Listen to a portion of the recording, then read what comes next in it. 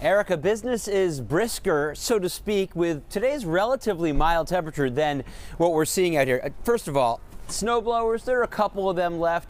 People are walking out of here with shovels and salt as well, but the really hot item, space heaters.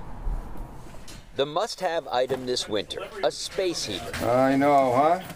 But you can't have them if they're not here. There was a run on the space heaters at Swartz Ace Hardware in Newton a day ago. If we didn't get, 100 to 200, the phone just kept ringing yesterday. Evidently everybody was out. And just in time for the next round of extreme cold, a shipment came in. So a truck came in and all systems are go. We got to get it on the shelf and it'll come right off. It'll be a busy day. You can't reserve them on the phone, you have to come to get them.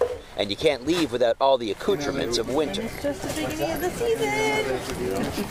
Yay! Aunt Claire Regan has it all. Shovel, salt, and ice. I mean, we're used to it, but every year we say, why do we live here again? It makes me want to move back to France. Seriously, like this is...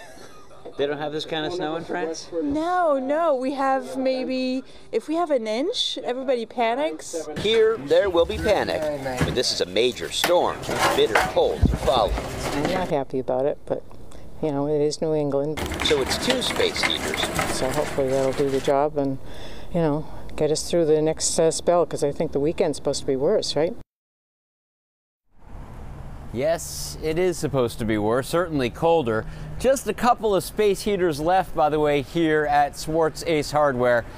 Most everything else coming right off these shelves, and of course will be throughout the day. Live in Newton, Josh Brogan, WCVB News Center 5.